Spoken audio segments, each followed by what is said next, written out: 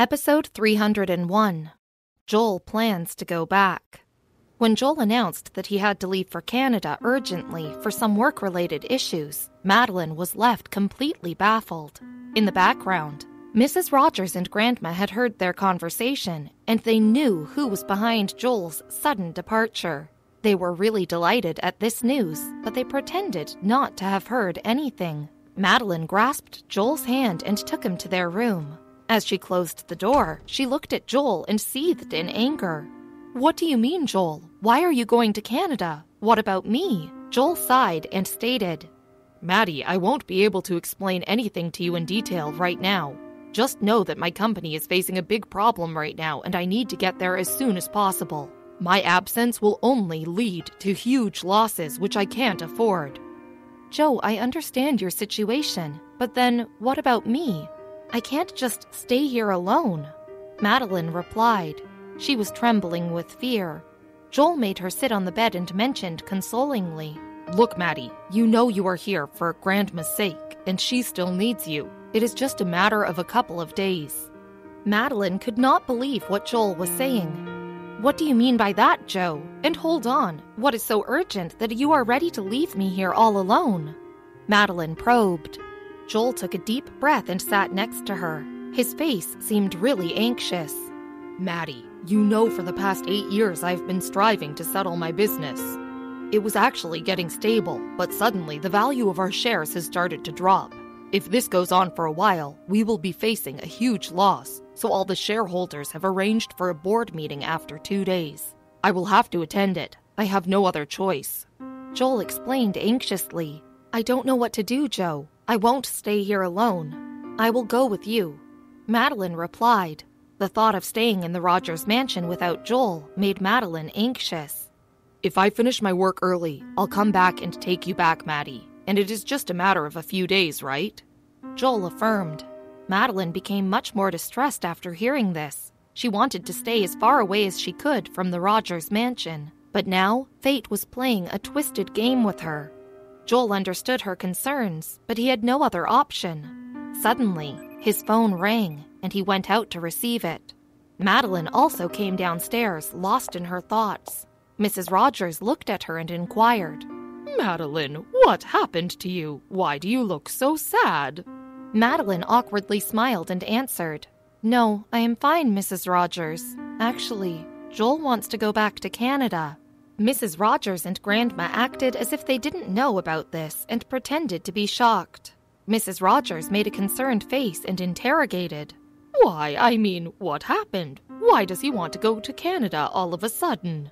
"Mrs. Rogers, Joel is facing some problems in the company," Madeline answered. "So now, what are you guys planning to do?" Mrs. Rogers was desperately waiting to hear Madeline's response. "Joel is facing a tough situation, so how can I sit back and do nothing? I have told him that I am coming along," Madeline answered. Her reply swept Mrs. Rogers and Grandma off the floor. "What?" exclaimed Mrs. Rogers. She excused herself and rushed to her room to call Sean. When Sean learned about Madeline's decision, he was horrified. His entire plan had backfired. "What? Damn, how could she do that? Mom, do something, please. Make an excuse, persuade her, do anything you can, but please don't let her go back with Joel. I have purposely created all of these problems to send Joel back to Canada. If Madeline leaves, all our plans will go in vain." Hearing his concerned voice, Mrs. Rogers consoled him. "Sean, don't you worry. I will talk to her and ask her to stay for Grandma's sake." "Okay, fine. Mom, I'll talk to you later. Bye." Sean spoke on the other hand and cut the call. Victor and Adam were still present in Sean's cabin when they saw the troubled expression on his face. They questioned, What happened, Sean? You look so distressed." Sean looked out of the window and explained, "Madeline has decided to leave with Joel." Adam and Victor looked at Sean, completely shocked. "How can she leave us like this?" Adam gasped. "Simmer down, guys. She won't go. Joel will be the one to leave." Sean smirked and looked at them. Adam and Victor knew that Sean had something else planned in his mind. On the other hand, Mrs. Rogers was trying to persuade Madeline to stay. I can understand what you are trying to say, but you know about Grandma's health. She needs you the most. When you are near her, she seems to be doing better. I am afraid that your sudden exit from here would adversely affect her health. Can't you wait for some more days? Mrs. Rogers insisted. Madeline was left in a dilemma. She thought for a while and then replied, You know, Joe was telling me the same thing. He said I should stay here for some more days, for Grandma's sake. Yes, please stay with us. When Joel finishes his work, he will come to take you back to Canada. Mrs. Rogers replied. Madeline smiled at her and then returned to her room. Joel was talking to his assistant over the phone. As soon as he saw Madeline, he disconnected the call and told Madeline, Maddie, I need to leave tomorrow morning for Chicago. I have a flight from Chicago to Canada. I just wanted to inform you. Why do you even care to inform me, Joe? Madeline replied annoyingly. Joel knew the reason behind her anger. He took a deep breath and then replied, Maddie, I have always listened to you. I'm just telling you to stay here for a few days. Please listen to me for once. Don't be upset. I won't be able to work there if you stay upset with me. Although Joel tried to pacify Madeline, she stayed mum and did not reply to his statements. In the evening, when Sean came back, he saw Madeline helping Hillary complete her homework. It had only been a few days since Madeline had arrived, but Hillary had formed such a strong bond with her. As soon as she saw her father, Hillary put down her pencil on the table and ran towards him. Dada! Sean picked her up in his arms and probed. Hey, Princess, did you miss Dada? Yeah, I missed you so much, Hillary replied. Sean chuckled at her cuteness and further asked, How much? Hillary stretched her hand as wide as she could and answered, This much, Dada. Her adorable response moved everybody. Sean sat on the couch and looked at the notebooks lying on the table. Wow, so my princess completed her homework, Sean asked surprisingly. Yes, Dada, almost complete. Madeline helped me out, Hillary replied with enthusiasm. Sean looked at Madeline and thought to himself, Of course, she had to help you. After all, she is your mother. Sarah, I hope at least now you will end this drama and come back to us. Sean was lost in his thoughts when Mrs. Rogers came towards him and mentioned, Sean, come to Grandma's room. She wants to talk to you. Sean nodded his head and proceeded to Grandma's room. Apart from Hillary and Madeline, everyone else was present in the room. Sean, your mother must have informed you that Madeline is willing to go with Joel to Canada, Grandma asked. Yes, and I have asked her to convince Madeline. Mom, isn't she staying with us? Sean asked in all seriousness. Looking at the troubled expression on Sean's face, Mrs. Rogers assured him, Sean, don't panic. I had a conversation with Madeline. She informed me that she is staying here with us. Hearing Mrs. Rogers, Sean was on cloud nine. He gleefully replied, If that is the case, then this calls for a celebration. We will plan a family vacation once Joel leaves for Canada. Now we will get to spend more time with Sarah and force her to reveal the truth. Mrs. Rogers was pleased with Sean's suggestion. Wow, that's an amazing idea. This way, Madeline and Hillary will also get to spend more time with each other. Hillary is still unaware of the fact that Madeline is her mother, Mrs. Rogers stated. Just as she was saying this, Hillary was heading to her grandma's room. Really, Dada? Are we going for a vacation? She asked in excitement. Everyone was shocked to note Hillary's presence. They wondered if she had heard anything about Madeline being her mother. But when Hillary continued her inquiry about the vacation, everyone sighed in relief. Princess, now that you have heard everything, don't share it with anybody else. It's top secret, okay? Sean whispered to Hillary. Hillary nodded her head. She was delighted at the prospect of a vacation. During the dinner, Mr. Rogers noted that Hillary seemed exceptionally happy. Angel, you look quite happy today. What's the matter? Mr. Rogers asked. Sorry, Grandpa, I can't tell you. It's a secret between Dada and me, muttered Hillary and smiled. Madeline kept staring at Hillary with a smile on her face and wondered what could be the reason for her happiness. After the dinner, everyone drifted to their respective rooms. Madeline was already tense about Joel's departure. She could not sleep the entire night. On the other hand, Sean was really excited. Everything was going as per the plan. Now with Joel out of his sight, he would finally have Madeline all to himself. The next morning, everyone took their seats and started having their breakfast. When Mrs. Rogers noticed Joel, she was a bit puzzled. She asked, "Joel, Madeline had informed us that you had a flight this morning to Canada." "Yes, Mrs. Rogers, but I don't think I need to go there anymore," Joel replied. Hearing this, Sean almost choked on his food and his fork dropped from his hand. Joel then continued, "Actually, I had to go there for my business, but my assistant informed me that he would handle the situation." Everyone was taken aback by Joel's announcement. Until now, they had been eagerly waiting for him to leave the house. But now, all their plans had failed. They were now confused as to what to do next. Episode 302, A Small Vacation. When Joel finally declared that he would not be going to Canada, the entire family was shocked. They had no idea what made Joel change his decision. Only Madeline heaved a sigh of relief when she heard that Joel would not be leaving her side. Sean knew it was time for his second plan. He quietly messaged someone on his phone and then continued eating his pancake. Just as Joel had finished his breakfast, he received a call. His facial expression changed within a moment. He stood up completely baffled and answered the call. "What? How is this possible? But you said that you could handle this." "What? Damn, okay, got it. No, don't worry. Yes, I will be there." Joel mumbled over the phone. His face seemed really perturbed. When she saw Joel, Madeline got worried and asked in a concerned voice, "What happened, Joe? Why do you look so worked up?" Joel looked over at her and replied, "Maddie, I need to go to Canada. Things have escalated there. They won't be able to handle things without me. I need to be there." His reply hit Madeline like a thunderbolt. Joel immediately rushed to the room and packed his stuff. To understand the situation correctly, Madeline followed him. As soon as he saw them leave, Sean started grinning. This did not go unnoticed by Mrs. Rogers. She went up to Sean and inquired, "What have you done this time? How did he suddenly change his decision?" "Nothing much. I just tried to buy all the shares of his company," Sean replied with a smile. Mrs. Rogers was pleased that Madeline would now stay with them. But she also seemed concerned about Joel. She did not want Joel to suffer any financial loss. As she entered the room, Madeline saw Joel packing his suitcase.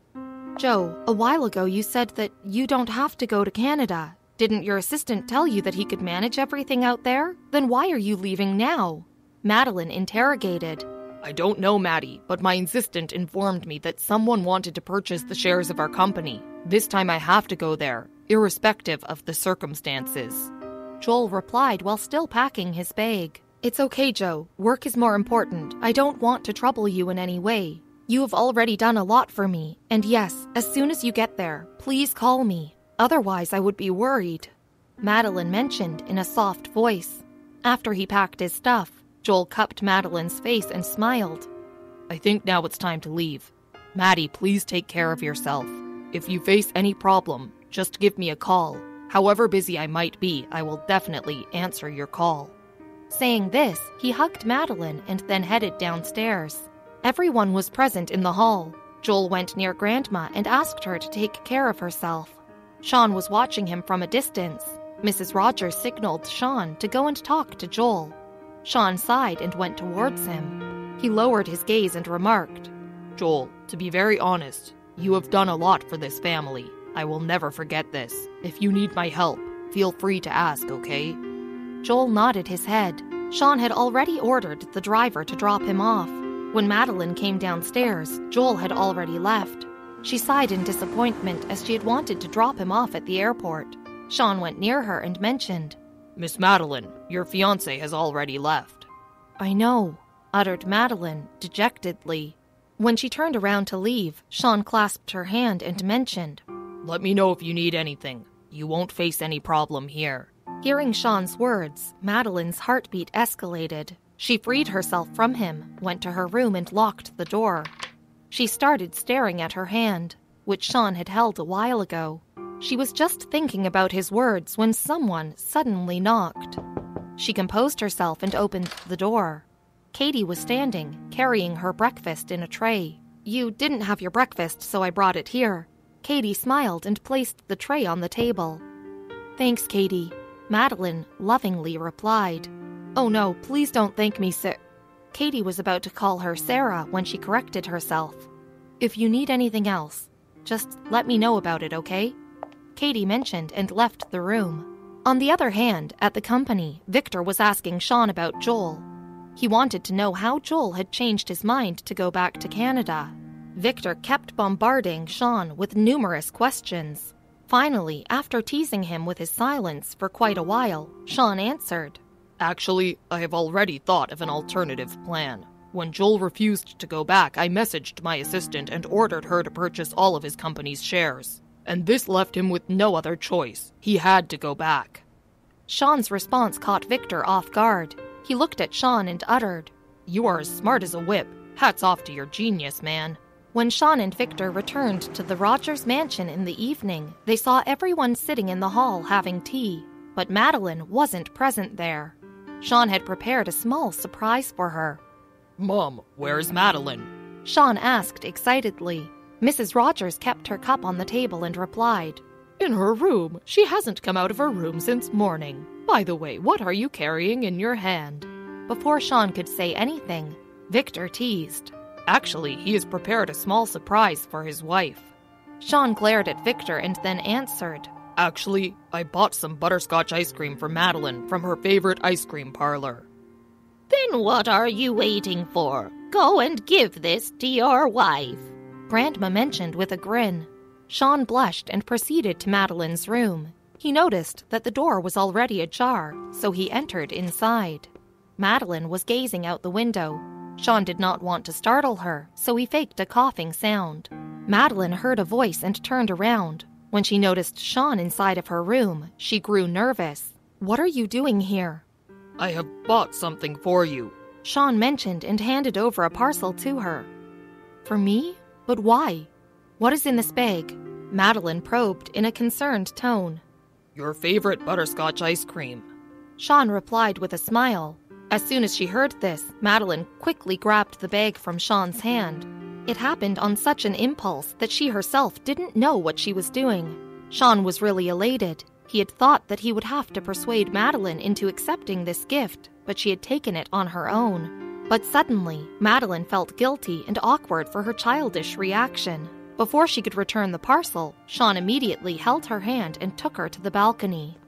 When they arrived at the balcony, Madeline freed herself from his grasp and inquired, "Why did you bring me here?" "Sorry, Madeline. I thought that you would feel better here. I just wanted to enlighten your mood. That's it," Sean mentioned and asked her to sit on the chair. As Madeline sat down, Sean opened the parcel and took out the cup of ice cream. He had only bought a single cup, thinking Madeline would share this with him. But when Madeline started eating, she didn't even think of Sean for a second. Sean was waiting for her to ask till the very last bite, but she never did. Just as Madeline was about to finish the ice cream, Sean snatched the spoon from her hand and started eating the last bite. This shocked Madeline. "Whoa, what are you doing? Why did you take my spoon? If you wanted to have some of it, you should have told me," Madeline mentioned with annoyance in her voice. "What could I do? You didn't even glance at me, so I took it and I ate it by myself," Sean replied. They looked at each other for a while and then burst out laughing. After a while, Sean told Madeline, "Well, today I spoke with the doctor about Grandma's health. He told me to take her out for a while. He said that an outing would be beneficial for her health." Listening to Sean, Madeline happily replied, "Wow, that's wonderful." "Yes, actually, I have planned a short vacation for her and the rest of the family," Sean mentioned. "Oh, so where are you guys going?" Madeline asked. "What do you mean by you guys? Won't you join us?" Sean immediately asked. "Who, me? What would I do there? After all, it's your family and—" Madeline was about to speak when Sean kept his finger on her lips. "Shh, now, no more discussions. You are coming with us and that's final," Sean declared. Madeline looked into his eyes. Both of them were so lost in one another when suddenly Sean received a call. This sudden sound brought both of them out of their trance. Madeline felt embarrassed and went back to her room. When Sean saw that the call was from Victor, he was further maddened. Victor's timing was always wrong. What the hell, Victor? Didn't you know that I was with Sarah? Sean muttered in an infuriated voice. Oh, I'm sorry, Sean. There was an important file that needed to be looked into. It is urgent. Victor apologized, which calmed Sean down. He resolved Victor's query over the call and then proceeded to his room to change his clothes. When he came down for dinner, the entire family had assembled. Sean thought it was the perfect opportunity to announce his plan. So, I wanted to tell everyone something. Due to Grandma's health, the doctor has suggested taking her out, so I have planned a short vacation for all of us. Just for 2 days. Everyone was pleased after hearing the news. Wow, Sean, that's so nice. Where is the venue? Mrs. Rogers asked. Yeah, so we are going to Miami. It would be perfect for a family vacation. Sean replied. Hillary was incredibly excited about this vacation.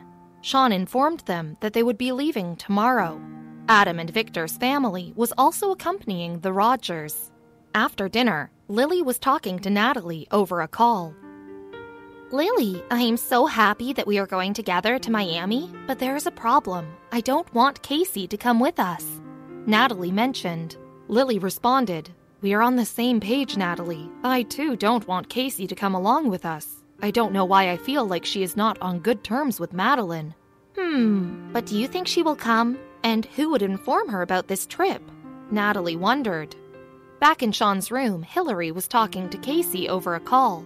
During the conversation, Hillary told her about their vacation to Miami. She also informed her that Joel had left for Canada, but Madeline was staying at the Rogers mansion. Hillary was telling all of this with great enthusiasm, but Casey, on the other hand, was raging with anger. Cutie pie, I will talk to you later, okay? Now you go and sleep. You have to leave tomorrow, right? Bye. Love you. Casey mentioned and cut the call. She then began thinking to herself, if that Madeline is going with the Rogers, then this is a big problem. What if she and Sean come together during this trip? I really need to do something. As she lay on her bed, Casey started plotting against Madeline. The following day, everyone got ready and gathered in the living room. They were all ready to leave, but to everyone's surprise, Casey entered the mansion with a suitcase. Everyone looked at her in bewilderment. Casey, what are you doing here early in the morning? Sean asked. Actually, Sean, last night Hillary told me that all of your family were going on a vacation. And she asked me to join you guys, Casey mentioned. Yes, Dada, please let Casey come with us, Hillary insisted. Of course, Casey, please join us. I am really sorry. I forgot to invite you personally. Sean replied. Sean treated Casey like his best friend, and he could not deny her. But Lily and Natalie didn't like Casey joining them. They knew that Casey was hostile towards Madeline and wondered what she was up to this time. Episode 303, The Trip. Lily and Natalie were well aware of Casey's nefarious intentions and were unwilling to take her on the vacation. But when Sean acknowledged her presence, they didn't have any other choice. Everybody came out of the Rogers mansion, where some cars were already waiting for them.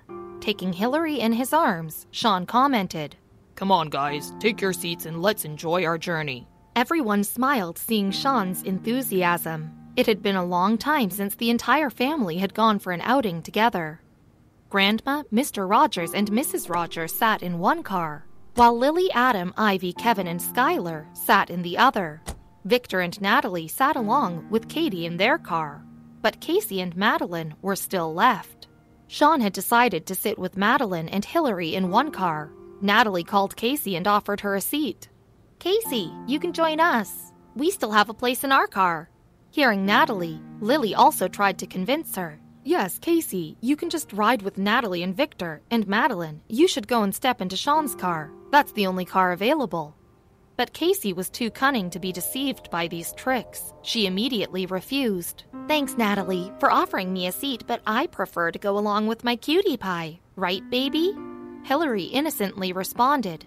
Why not, Casey? Come join us. Casey had seized the opportunity to sit with Sean in his car. Natalie and Lily knew that Casey was exploiting Hillary's innocence for her own selfish gains. Sean was also a bit disappointed when she proceeded to his car. He just wanted to spend some family time with his wife and daughter, but he wouldn't be able to do so in Casey's presence. Disappointedly, Sean took the driver's seat. Casey was about to sit beside Sean in the front seat when Sean immediately denied. Casey, you came with us for Hillary, so it would be better if you sat beside her. Madeline, you would have to come in front. Casey was enraged when she heard Sean's response. Nevertheless, she thought that sitting in the back seat would allow her to listen to Sean and Madeline's conversations, so she agreed. As everyone took their seats, the journey began. For Sean, this trip was just an excuse to compel Madeline to spill the beans on why she had changed her identity. As he was driving, Sean was stealing glances at Madeline from time to time.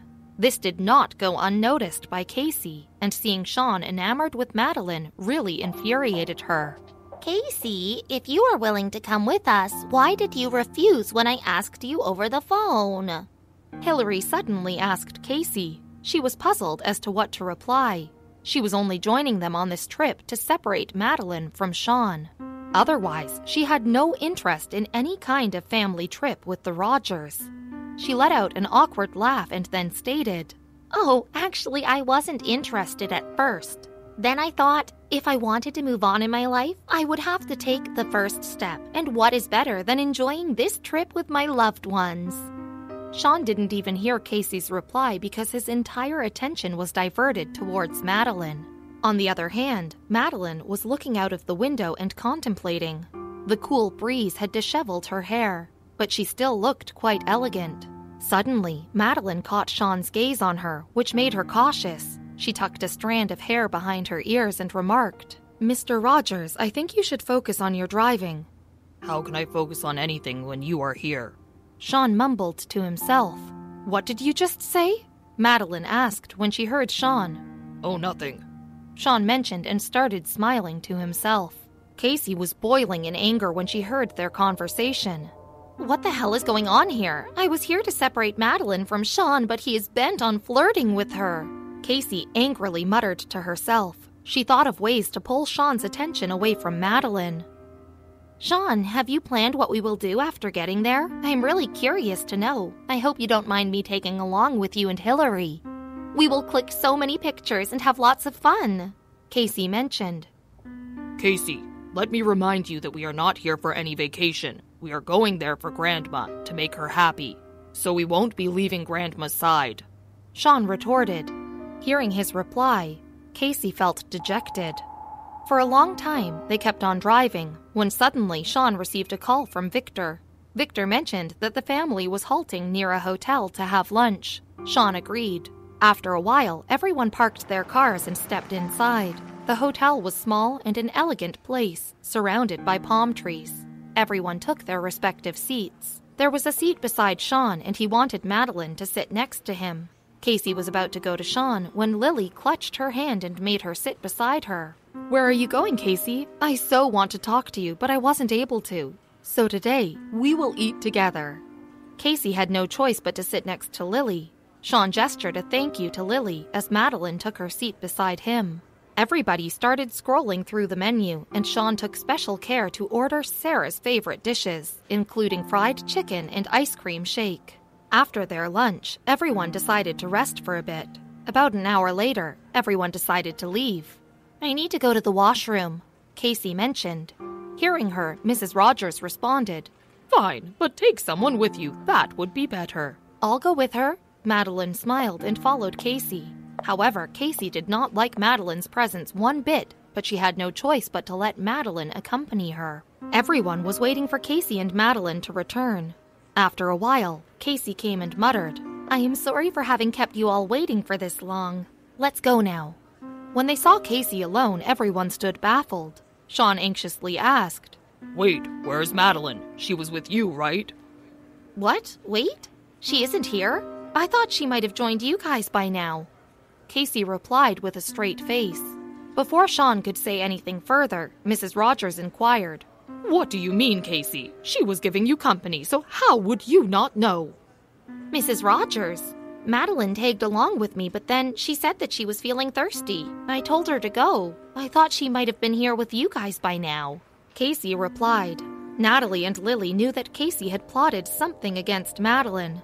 Lily asserted, "Sean, I think you should go and check. This place is new for Madeline. She might find it difficult to get back to us." Sean quickly ran towards the washroom and searched for Madeline, but she was nowhere to be found. His blood ran cold. The fear of losing his Sarah again made him restless. Suddenly, Sean saw Madeline in one of the alleys of the hotel.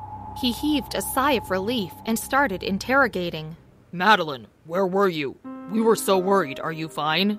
Yes, actually, I had lost my way. Madeline mumbled in a low tone. Everyone took their seats in the car and continued the journey. An hour later, they all reached their venue. Sean had booked a house by the lake.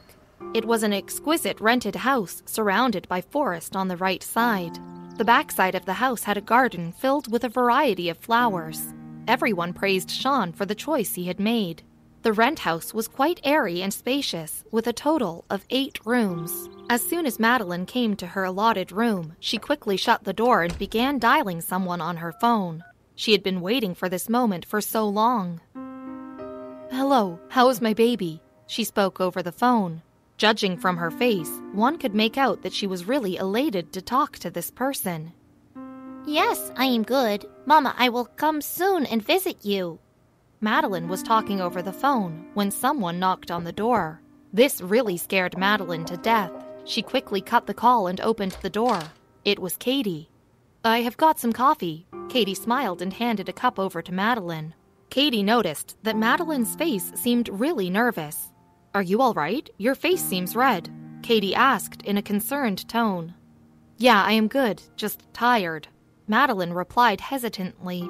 As Katie left the room, Madeline again shut the door. She was thinking again of dialing the number, but she realized that it was not a safe space. She lay on her bed and in a while drifted off to sleep. In the evening, when she woke up, Madeline washed her face and went out. The house was filled with silence, which scared her. She started checking the rooms, but found that all of them were empty. She called out everyone's names, but got no response. This made her more anxious. Madeline was now trembling in fear, thinking, why did everyone suddenly leave her all alone? She panicked and ran towards the garden, where she saw the silhouette of a man who was laughing out loud. It was dark, due to which she wasn't able to see anything. But his laughter spooked Madeline out of her skin. Episode 304. Sean's Strategy. When Madeline heard the strange laughter of a man echoing in the house, she was beyond scared. She picked up a fire iron lying near the mantelpiece and proceeded towards the direction of the sound. The man was laughing on the call. Just as she was about to hit him, he immediately turned around and screamed in fear. "Whoa, Madeline, what are you up to? Are you trying to kill me or what?" It was Sean. Hearing his voice, Madeline heaved a sigh of relief. Sean took the fire iron from her hand. "Come on now, I know you don't like me, but that doesn't mean you can attack me like this," Sean mentioned sarcastically. Madeline wiped off the sweat that had formed on her forehead and apologized. "I am sorry, Sean. When I saw myself left all alone in the house, I was scared, and I wasn't able to recognize your face. I thought a stranger had intruded inside, so I am sorry for misunderstanding you." "Yeah, right, a misunderstanding that could have taken my life," Sean further teased her. "Okay, I am sorry. Now tell me, where is everybody? Nobody seems to be here." Madeline inquired. Sean smiled for a moment and then answered. "Actually, everyone has gone for an outing. There is a mall situated a few miles away from here, so they went there. It might take a while for them to come back." Sean replied, "If everyone has gone out, then why are you here? And why did nobody wake me up?" Madeline mentioned annoyingly. To be alone in this house with Sean really made her nervous. "Well, you seemed quite tired, so nobody wanted to disturb you," Sean responded. Madeline did not reply back to Sean and came inside.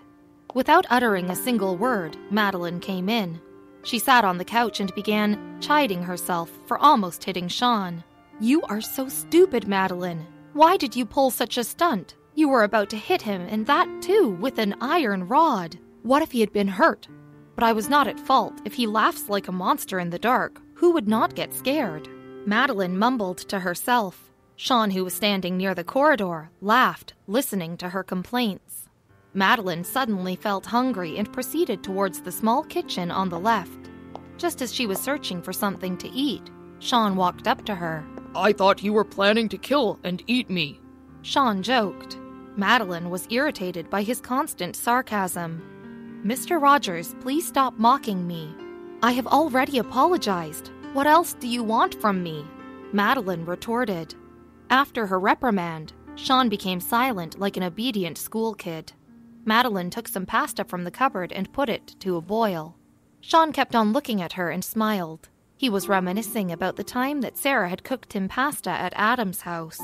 What a wonderful evening that had been. When Madeline saw him smiling without any reason, she wondered what was going through his mind. "Where are you lost? Those who laugh without any reason are called mad," Madeline stated. "Yeah, you are right. I am mad in your love," blurted Sean quietly. "What? What did you say?" Madeline probed. "Nothing. I was just saying, will you eat all that pasta by yourself? I stayed here for you, so don't you think you should reward me with something?" Sean mentioned, trying to deflect the conversation. "Well, you shouldn't have wasted your time for me. You should have gone with them," Madeline replied. "And what would you do? Would you stay here all alone? If you want, we can still go there." Sean offered. "It's okay. When they are about to arrive, we have no reason to go." Madeline immediately rejected Sean's prospect. Sean had purposely lied to Madeline. He had planned all of this and had asked the others to leave the house while Madeline was fast asleep. He had just wanted to spend some time alone with her. While Madeline was preparing pasta in the kitchen, Sean kept adorning her beauty. He was bedazzled by Madeline. As she was chopping the basil, Madeline was constantly distracted by her hair, which was sliding onto her face. Before Madeline could do anything, Sean got up and gently used his hands to help her out. This sudden act bewildered Madeline. They both stared at one another, hypnotized by each other's aura. Sean was so close to Madeline that he could feel her breath. When she saw Sean this close to her, she closed her eyes in response. It was as if she was waiting for him to kiss her. Sean bent a little towards her face, but instead of kissing, he commented with a mischievous grin on his face. "Well, your pasta sauce is burning. I don't like eating burnt stuff." His voice had dropped to a seductive whisper, and Madeline was drawn into him. But she composed herself. "Please go out. I'll serve you when I'm done," she ordered without looking Sean in the eye. Sean smiled and then left the kitchen. On the other hand, everyone was heading towards the mall in their cars. Sean was desperately waiting for this moment, and finally the time has come. I wonder what those two lovebirds might be up to. Natalie mentioned and started giggling. Everyone was laughing at this, but Casey was boiling in anger. The reason for which she had joined this trip was not at all successful. She did not even want to come to the mall. Since the evening, everyone was planning to leave Sean and Madeline alone together in the room. "Sean, we are leaving. This is the best opportunity to force Madeline to let the cat out of the bag. Everything depends on you now. Got it?" Mrs. Rogers had mentioned before leaving. Hearing her conversation, Casey had made up her mind not to join the group. "I think I won't be able to join you guys. I have a severe headache." Casey had cooked up an excuse, but Lily and Natalie knew what Casey was planning. Before Casey could elaborate on her excuse, Lily interrupted. "You should definitely come with us. Sitting at home won't do any good to you. Come with us, breathe some fresh air, and you will feel better." Lily insisted. Come on, Casey. We will have loads of fun together, and your headache will disappear in a jiffy. Come with us, please. Hillary also pleaded to Casey. When everyone kept on persuading her, Casey had no choice. She had to agree to accompany them, reluctantly. God damn it, why am I stuck here with these stupid people? I should have now pretended to sleep. This would have helped me stay close to Sean, but now, what will I do? This time, even Hillary didn't help me out. I wonder what the two of them might be doing all alone. Casey thought to herself. As she was sitting in the car, she had a troubled expression on her face. If Madeline spills the beans and reveals her identity, what would she do? This would make it more difficult for her to get back to Sean. Meanwhile, Sean was sitting on the couch and was eagerly waiting for Madeline. In a while, she came out of the kitchen carrying a tray that contained 2 bowls of pasta. She handed over a bowl to Sean and replied, "Here, take it." "Oh, thanks a ton, Madeline," asserted Sean with a smile, but Madeline did not react. Suddenly, Sean dropped the bowl from his hand. "Oh God, my pasta!" Sean shouted. Madeline was shocked. She instantly got up from the couch. "God, are you all right? Did you burn yourself somewhere?" Madeline inquired. The worried expression on her face delighted Sean. "I'm fine, but my pasta dropped. What a pity." Sean answered, making a pitiful face. "You don't need to worry about that. You can have mine," Madeline offered. "But you are hungry," Sean exclaimed, but Madeline wasn't ready to listen to him. "Doesn't matter. Let's share this, okay?" Madeline proposed. Sean's happiness knew no bounds as he heard this. He had intentionally dropped his pasta just so he and Madeline could share from the same bowl. After having pasta, they started talking about random things. Madeline was waiting for the others to come back, but she did not know that Sean had other plans. Suddenly, Sean received a call. He knew what the call was about and intentionally attended it on speaker mode so that Madeline could also hear the conversation. "Hello, Sean. Actually, we cannot come back tonight. There's been a problem." Adam spoke on the other end. When Madeline heard this, she was shocked. "What? Why, Adam? What happened?" Madeline probed. On the other end, Adam was trying his best to control his laughter. "Actually, our car broke down. We are still a few miles away from the house, and Grandma isn't feeling well, so we have decided to check in to a nearby hotel for the night. Grandma needs some rest. We will see you guys tomorrow." Adam replied in a somber tone.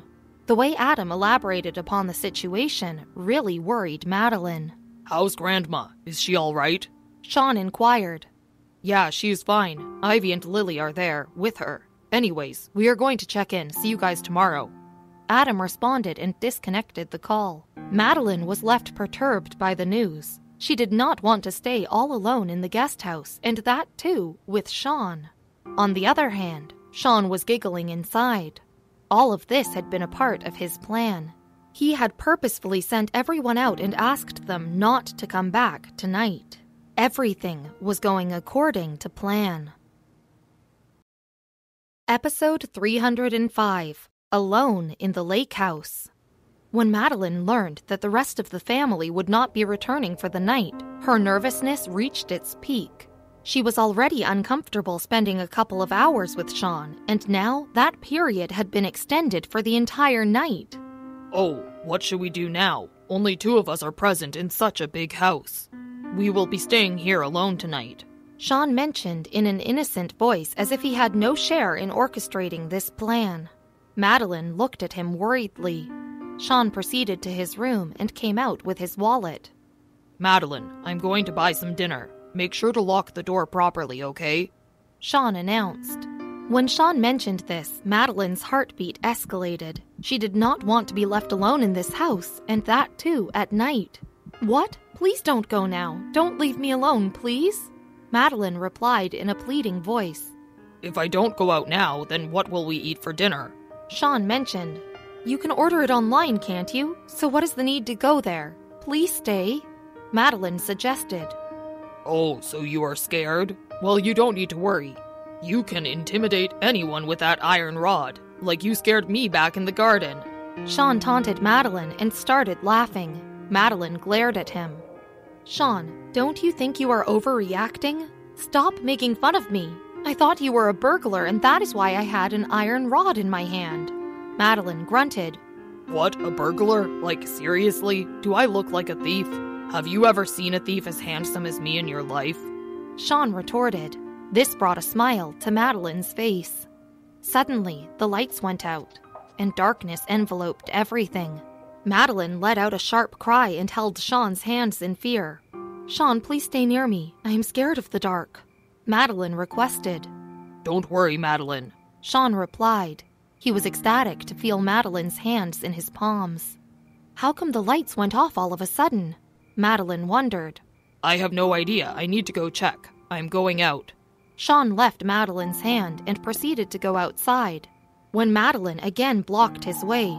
"No, don't leave me alone. I will come with you," she muttered in a petrified voice. Sean turned on the flashlight on his phone and opened the door. Madeline also followed behind him. "The lights went off due to a power failure. I think it's because of the weather," Sean explained after checking. "Now what should we do? Lights went off and we are alone in this house," Madeline probed in an anxious voice. You are right. There might be candles available in the kitchen or living room. We could light them till the power is back," Sean suggested, and holding Madeline's trembling hand, came inside. With their flashlights, they started to search for candles.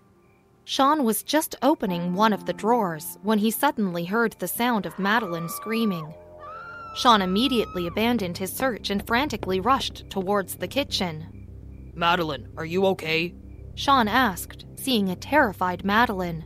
Madeline clutched Sean's shirt and pointed towards the kitchen cabinet. "Something is in that place. Something is definitely there." Sean went forward and opened the cabinet. A lizard leaped out of it and then swiftly climbed onto the walls. Sean looked back at Madeline and then burst into laughter. "Oh God, you were scared by a lizard. I thought you had seen a ghost." Sean laughed. Madeline felt embarrassed, but she quickly nudged the topic aside and asked, "Did you find any candles?" "Yeah, I just did," Sean replied and took out some candles from the kitchen cabinet. Both of them came back to the living room, where Sean lit up the candles. Soon, the entire room was glowing with yellow flames. Amidst this light, Madeline's face shined brightly. Sean was trying his best to avoid any eye contact with Madeline, but she looked so ethereal that Sean was constantly distracted by her face. He controlled himself and started searching for some food outlets nearby for dinner. Soon, he found a perfect restaurant and ordered all of Sarah's favorite delicacies. After a while, the food was finally delivered, and Madeline started assembling the plates on the table. Since the electricity had still not come on, both of them had to eat by the light of the candles. In a way, it ended up being a perfect candlelight dinner for both of them. As they ate, Sean could not help but look at Madeline's face. He wanted to embrace her, right then and there, but he could not. Just as she finished her meal, Madeline went to the kitchen to fetch some water. Suddenly, a loud thud came from the kitchen, which even shocked Sean. Madeline immediately rushed out of the kitchen and hugged Sean tightly. Sean was baffled. Once again, a similar sound repeated itself, which further frightened Madeline, and her hold on Sean became tighter. "Hey, it's okay, let me go and check," Sean gently assured Madeline and proceeded to the kitchen. When his eyes went towards the window, Sean finally understood the source of this noise. Due to the strong winds outside, the kitchen windows were banging against each other. Sean smiled and quickly shut them one by one. Although Madeline had embraced him due to fear, Sean was still glad to feel her touch. "It's okay, it's just the windows," Sean assured her. Madeline heaved a sigh of relief, but she again felt really embarrassed by her recent interaction with Sean. She chided herself for getting scared so easily. "Please don't misunderstand me. I am very easily scared, and that is why I embraced you. I am sorry." Madeline apologized. "No worries," Sean affirmed and came closer to her. Both of them were just inches apart from each other. Suddenly, a flower vase that was kept near the window ceiling fell due to the wind. This sudden jolt brought Madeline back to her senses. She opened her eyes and immediately parted away from Sean. Just as she moved backwards, a sharp fragment from the broken vase pierced her feet. "Ouch!" Madeline let out a sharp whimper. Sean immediately came towards her and inquired, "Are you all right? What happened?" "No, that piece of flower vase pricked my leg. Ouch! It's really painful."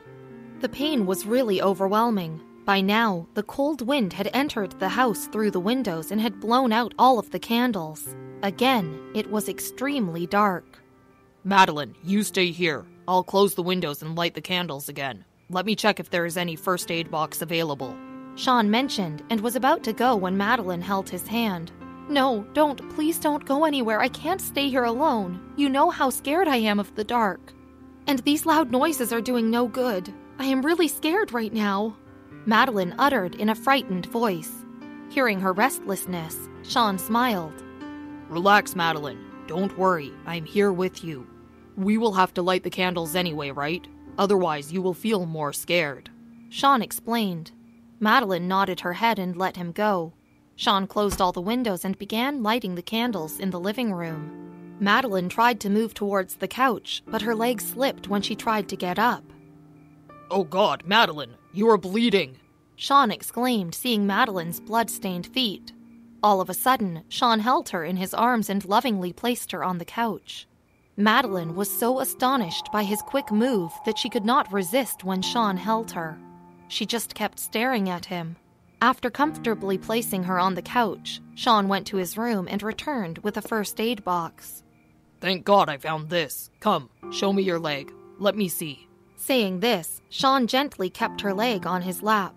It's okay, it's just a light scratch. I'll be fine soon, Madeline mentioned.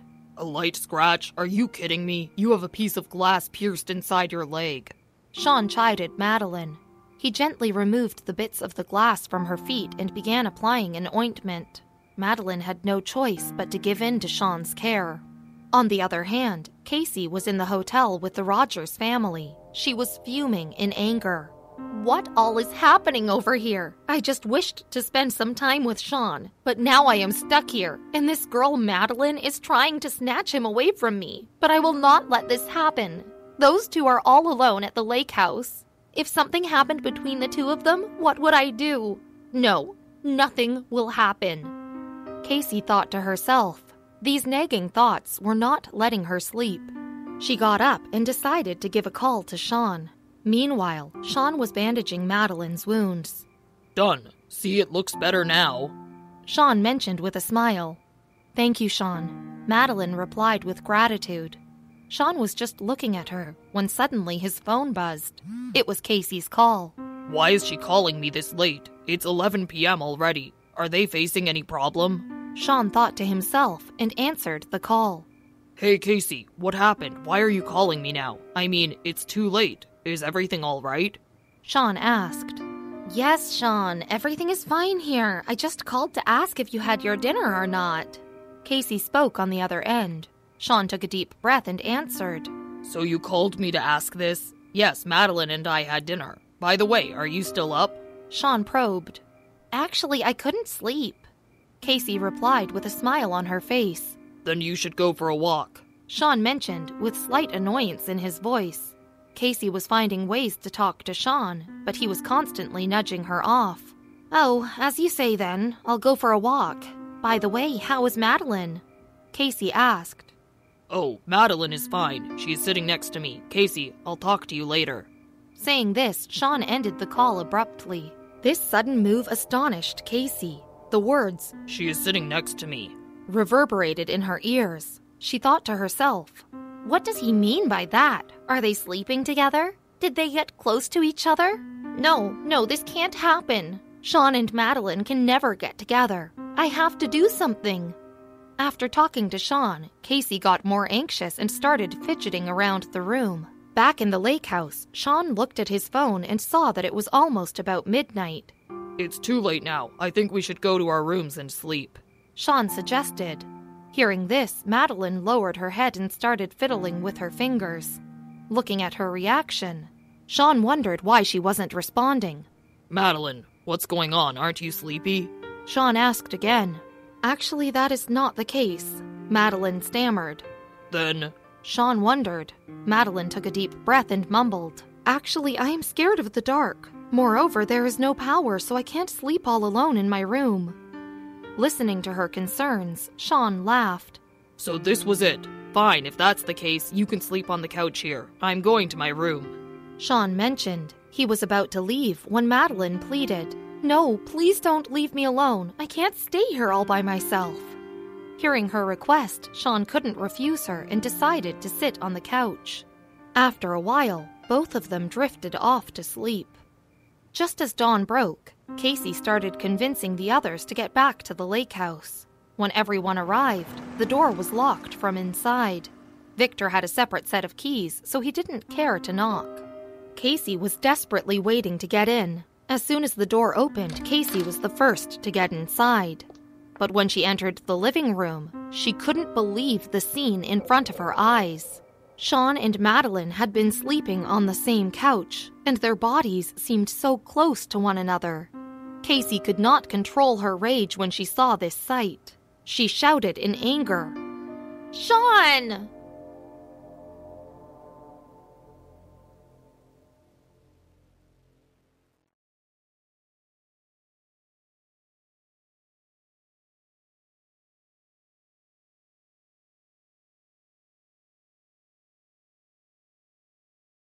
Episode 306, Hillary is Missing. Seeing Sean and Madeline sleeping this close to each other, Casey went ballistic. "Sean!" she cried out. Her howl drew everyone's attention towards her. Casey, why are you shouting like that? What happened? Mrs. Rogers asked. Casey suddenly realized what she had done. She composed herself and smiled. "Oh, I'm sorry. I didn't mean to shout like that. I just wanted to wake up Sean. See, it's already so late and both of them are still sleeping," Casey mentioned, trying to hide her anger beneath the fake smile. Hearing the commotion around them, Sean and Madeline were also jolted from their deep slumbers. Madeline rubbed her eyes and looked at everyone. She also realized that she and Sean were really close to each other. Madeline immediately got up.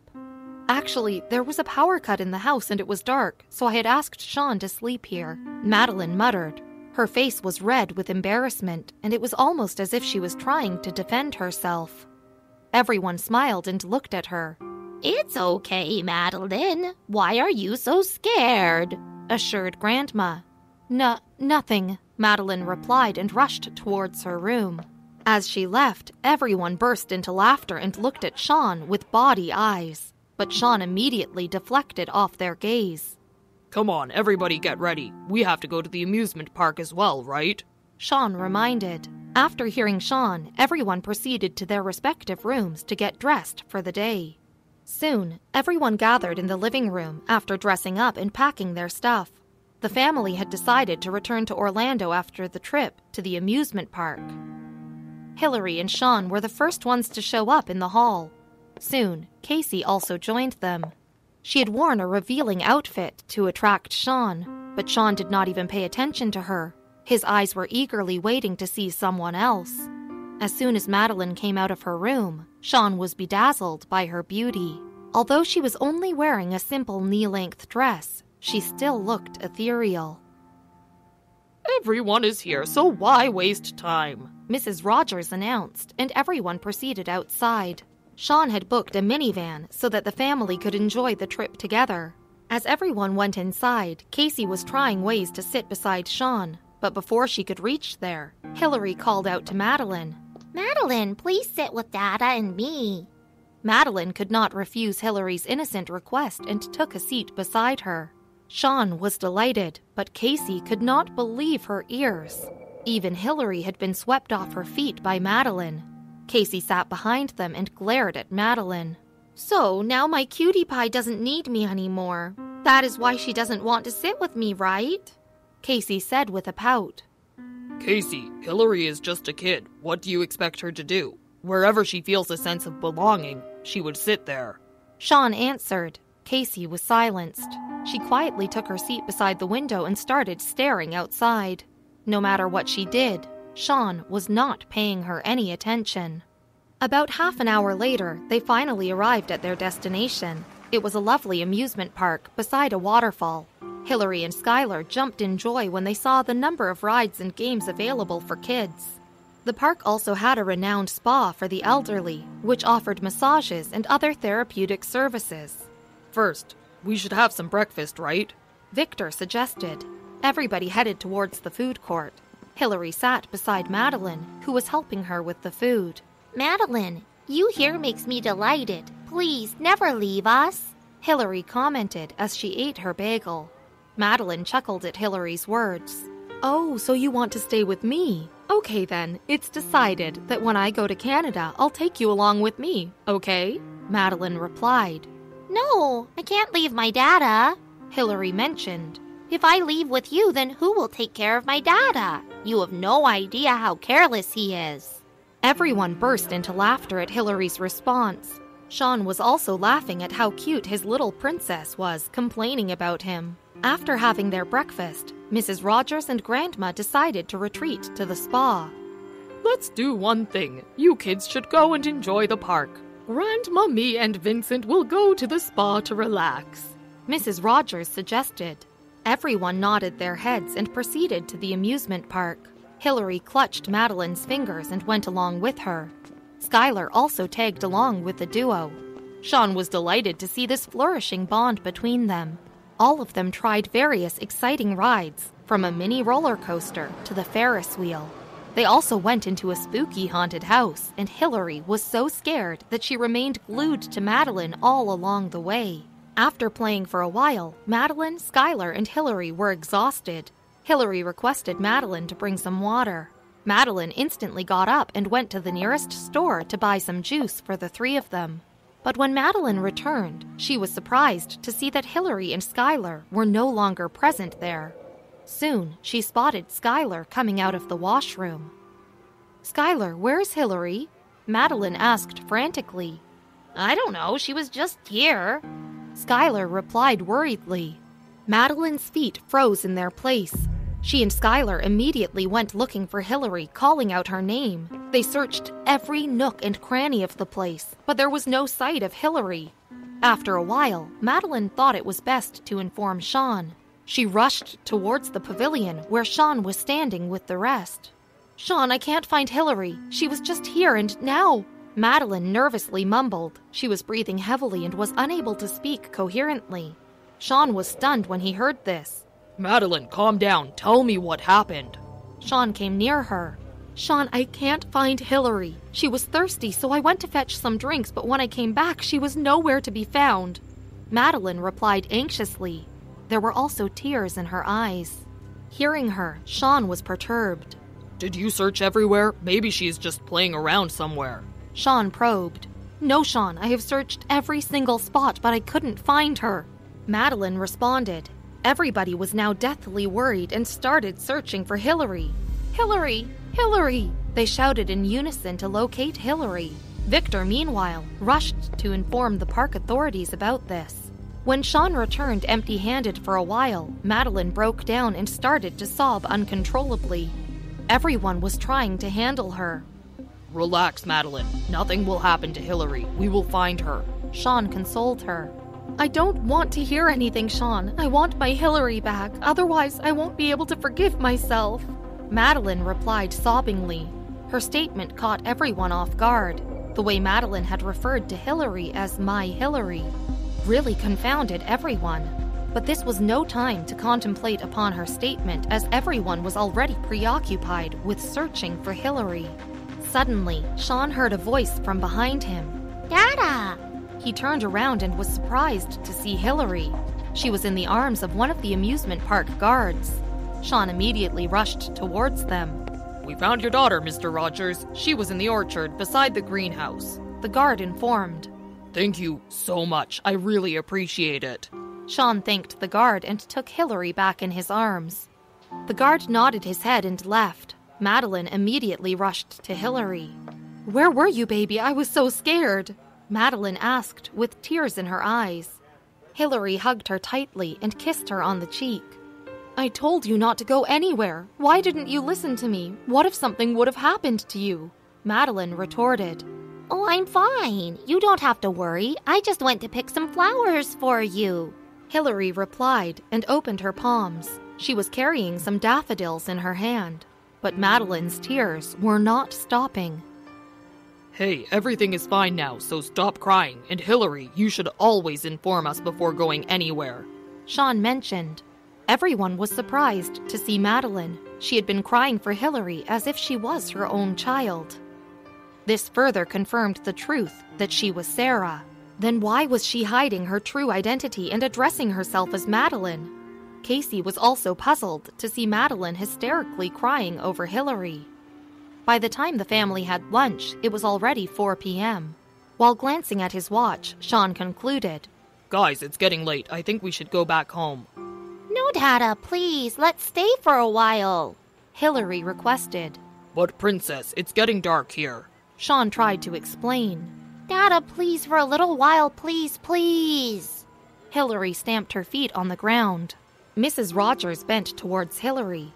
Princess, you know that Grandma is not feeling well these days. See, it's getting cold here, and if we don't start now, how will we reach Orlando on time? Mrs. Rogers tried to convince Hillary. Hearing Mrs. Rogers, Hillary agreed reluctantly, but her face was still sad. Madeline noticed this. I think Hillary wants to stay for a little while. I mean, if it's not a problem, you guys can head back home and we will join you in a little while, Madeline suggested. Everybody was ecstatic to hear Madeline. The fact that she was willing to spend some more time with Hillary just showed how much she cared for her. Well, that is a great idea, Madeline, but be sure to come back in time, Mrs. Rogers replied. Following this, everybody decided to leave except for Sean, Madeline, and Hillary. The chauffeurs had already come with cars to pick up the family. Since Sean wanted to spend more time with Madeline, he had asked his chauffeur, Matthew, to leave the car and go back with the family. Hillary enjoyed a few more rides with Sean and Madeline. This was the first time in Sean's life that he was actually spending time with his wife and daughter. It had to be one of the best days of his life. After a while, it was almost time to leave. Baby, it's getting dark now. We should head back home. Madeline was trying to explain to Hillary. Okay, but first we need to take a photograph. You, me, and Dada together, Hillary suggested. Madeline was amazed by her request, but she couldn't deny it. Sean asked a lady passing by to click their picture. Wow, such a lovely baby. God bless this family, the lady clicking the photograph mentioned. Madeline was surprised at her comments. Before she could clear the misconception, Sean exclaimed, Thank you so much. Somewhere deep inside, Madeline also felt pleased about this compliment. After getting their photographs clicked, they proceeded back to their car. Dada, I'm feeling very sleepy. Can I sleep in the back seat? Madeline, could you sit with Dada, please? Hillary requested. Madeline agreed and took a seat beside Sean. After a while, Hillary went to sleep. As he was driving, many thoughts were racing through Sean's mind. He wanted to confront Madeline and ask her to reveal the truth finally. He was just waiting for the right moment. Suddenly, he noticed a small ice cream parlor on the way. Hey, would you like some ice cream? Sean probed. Madeline nudged her head and smiled. Sean stepped out of the car and after a while returned with 2 cups of chocolate ice cream. Madeline looked back at Hillary and saw that she was lost in her dreams. She looks so beautiful when she is asleep, Madeline remarked with a smile. Yeah, Sean replied quietly. For a while, none of them spoke a single word. Finally, Sean mustered up the courage and broke the silence. Why don't you accept the truth, Madeline, that you are my Sarah? Sean asked, looking Madeline in the eye. Madeline's spoon dropped from her hand as she heard this. She had not expected Sean to bring up this topic again. Episode 307. I Am Not Sarah. As they were eating their ice cream, Sean finally decided to confront Madeline about her identity. Why don't you accept the truth, Madeline, that you are my Sarah? Sean asked, looking Madeline in the eye. When Sean suddenly asked this out of nowhere, Madeline was astonished. Her spoon dropped from her hand. I saw the way you got worried about Hillary when she went missing. Only a mother could go to this extreme. Sean continued. He was about to say something when Madeline stopped him from going any further. Excuse me, how many times have I told you that I am not Sarah? My name is Madeline. Why is this so hard for you to understand? Madeline grumbled in anger and stepped out of the car. But this time, even Sean was not giving up. He got out of the car and followed Madeline. He had had enough of her melodrama. Please stop this. I am fed up with all of this, Sarah. Can't you see how much we need you right now? After knowing everything, how can you act like a stranger? And why are you hiding your identity? Please tell me. Sean came near and touched Madeline, but she immediately shrugged his hand away. Sean, enough. I was just worried about Hillary because she was my responsibility at the moment. So when she disappeared, I felt guilty for leaving her alone. That is why I grew hysterical. Don't think too much, Madeline retorted, trying to avert Sean's eyes. Sarah, please stop this. I really cannot understand why you are doing this. Can't you see that your daughter needs you right now? Sean almost teared up.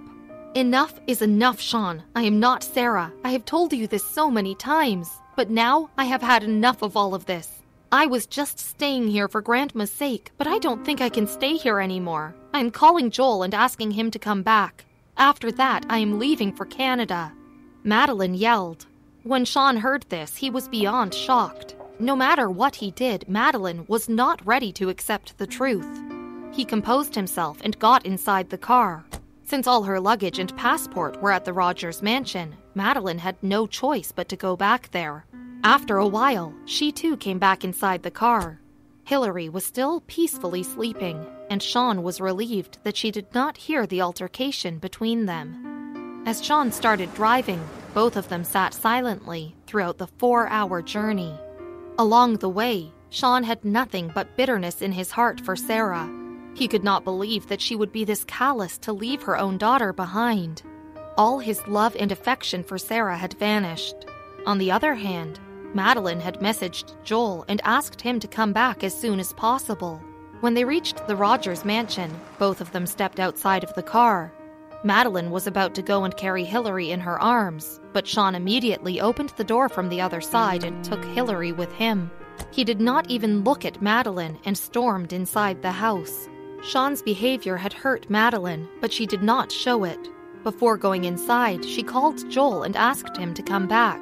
Joel could sense the tension in Madeline's voice. He consoled her and promised that he would arrive at Orlando on the latest flight.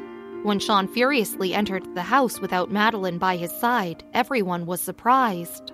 Sean, you guys are late. What took you so long to reach here? Grandma probed with a smile, but Sean acted as if he did not even hear Grandma's queries. He rushed directly to his room with Hillary in his arms.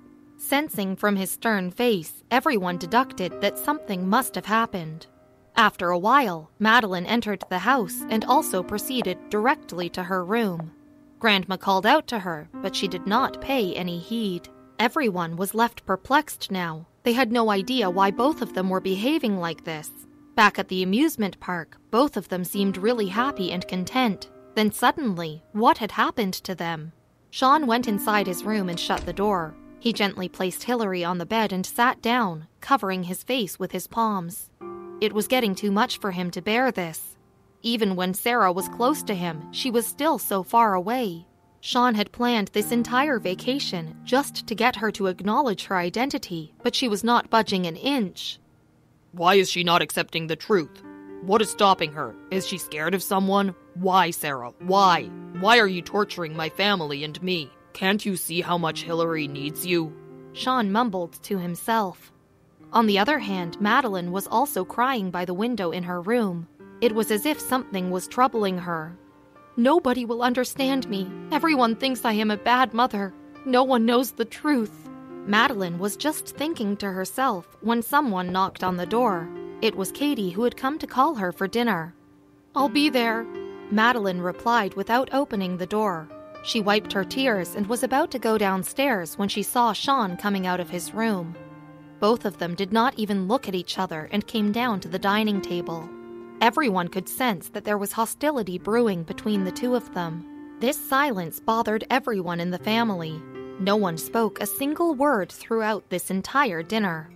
Adam and Victor, who were staying at the mansion for the night, decided to talk to Sean after dinner to find out what had transpired between him and Madeline. When everyone had retreated for sleep, Victor and Adam went to Sean's room. What are you guys doing here this late? Sean asked.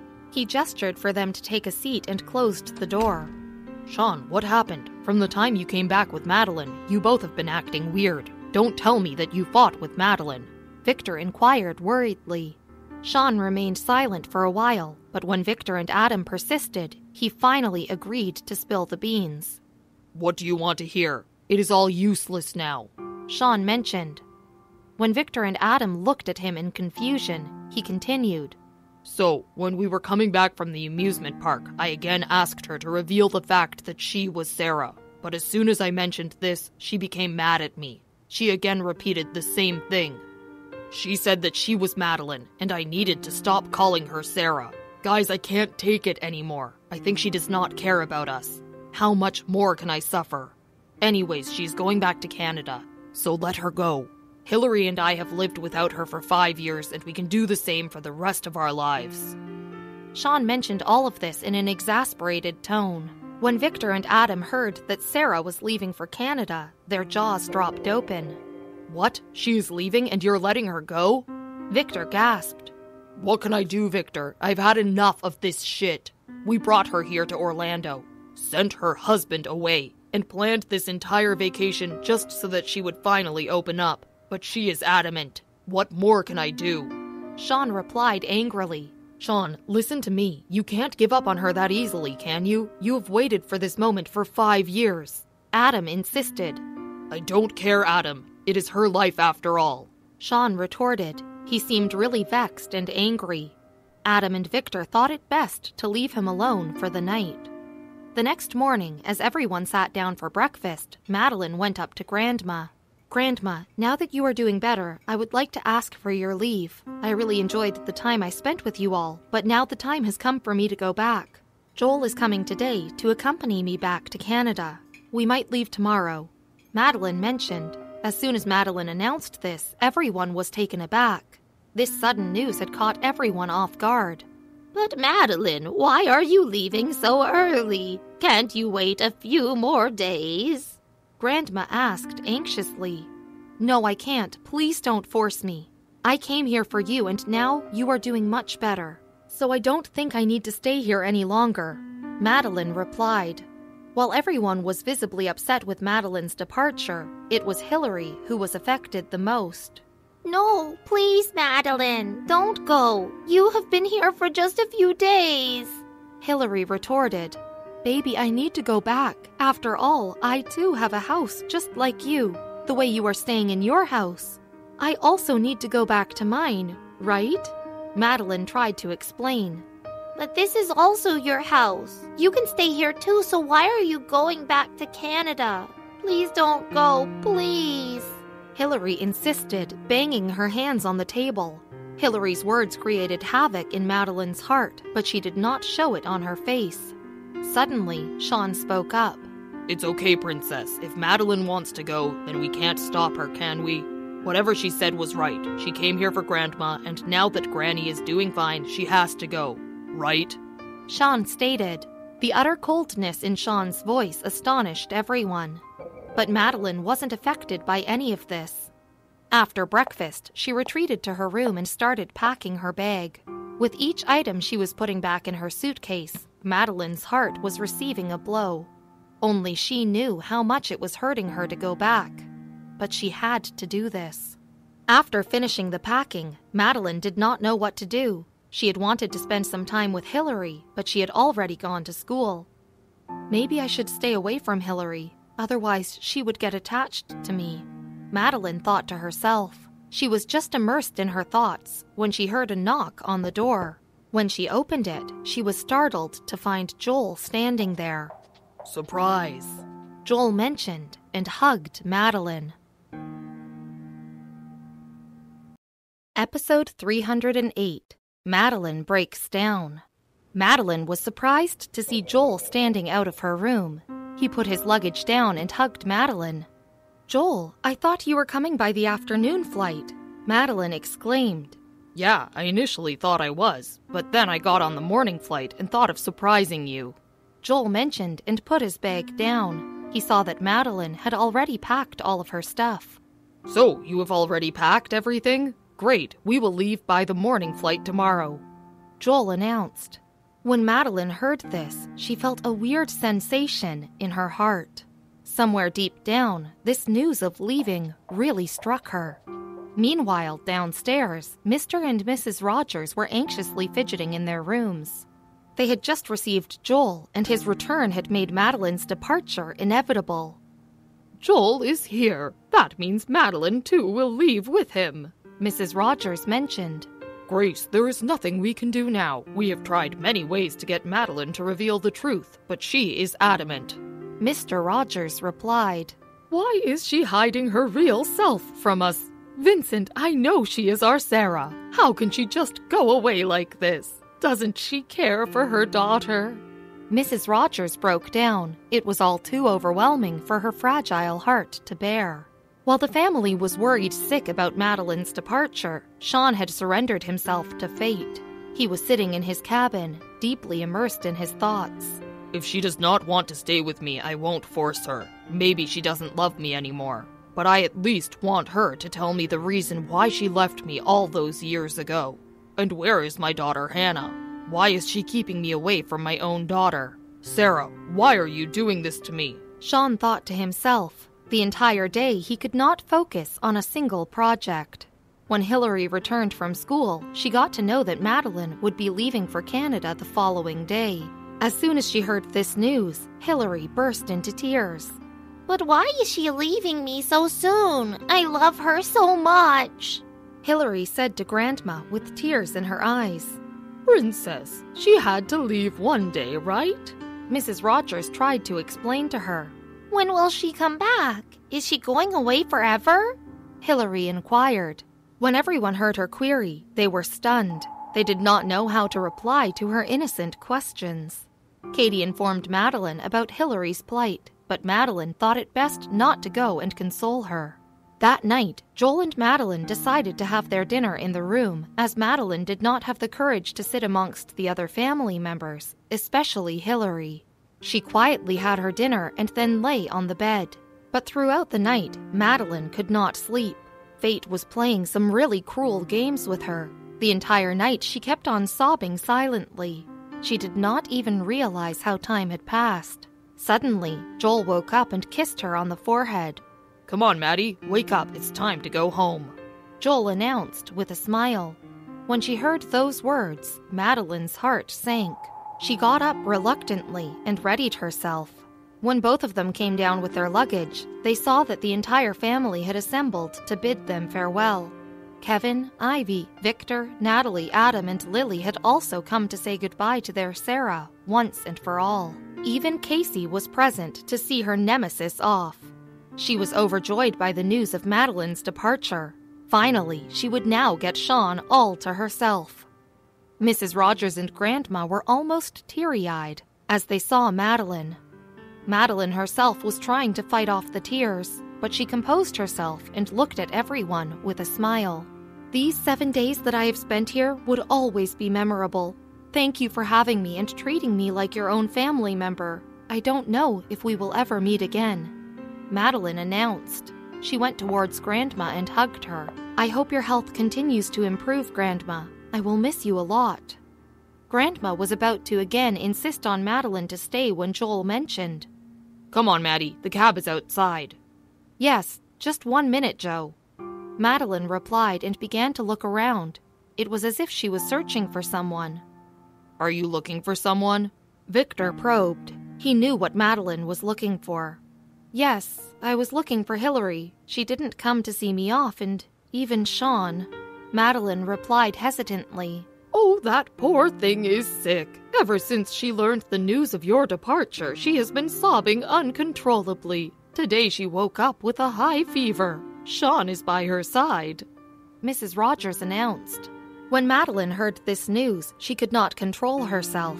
She dropped her luggage onto the ground and proceeded to Sean's room. The door was left slightly ajar, so Madeline entered without knocking. Hilary was lying on the bed with a cold towel over her forehead. Her face was red, and just by looking at her face, one could tell that she was not feeling well.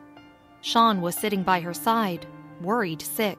When he noticed the sound of the door, he looked back and was shocked to see Madeline standing there.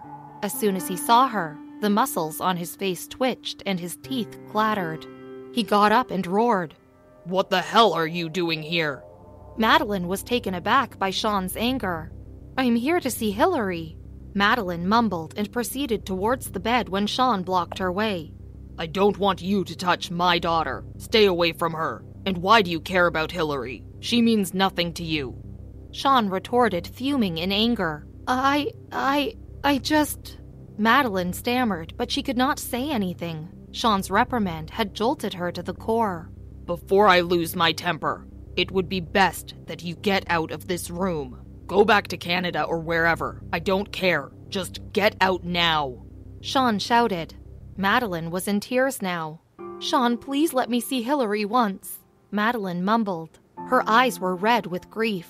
Just get away from her. Why do you care if Hillary lives or dies? You were never here for the last 5 years. I mean, what kind of mother are you anyway? Sean mentioned. Madeline was overwhelmed by these accusations. Madeline was about to proceed towards Hillary, but Sean clutched her hand. Just stay away from her. Sean shouted, and in his anger, pushed Madeline. Madeline could not compose herself and fell on the floor.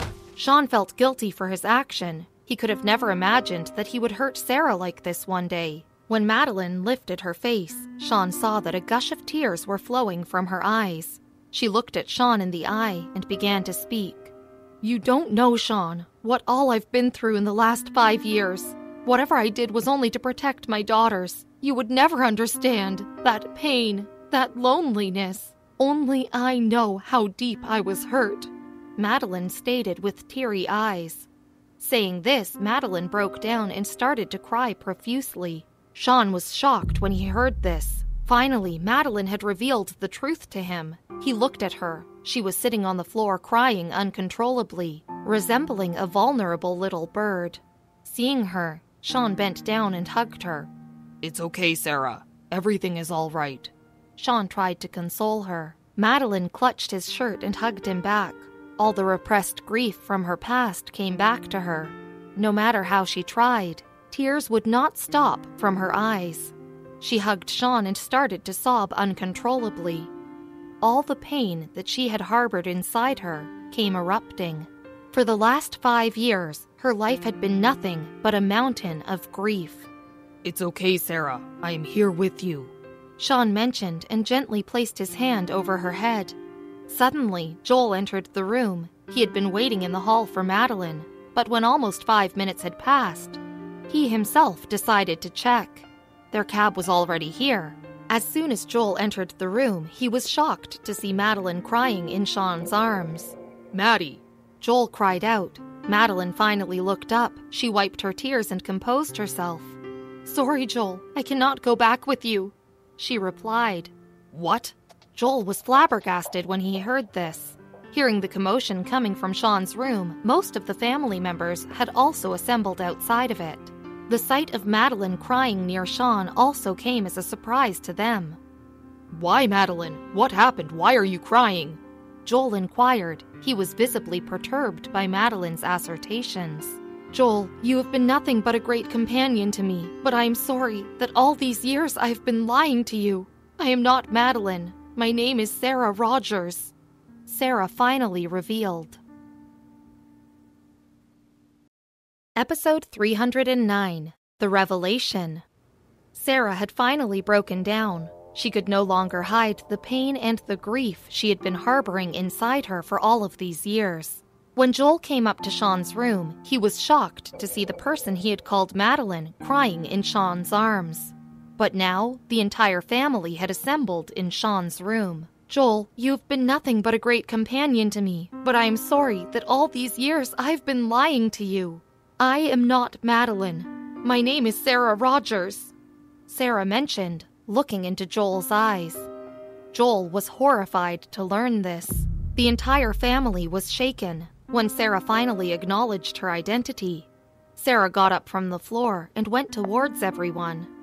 I know that I played a sick game with you all, but believe me, I had no choice.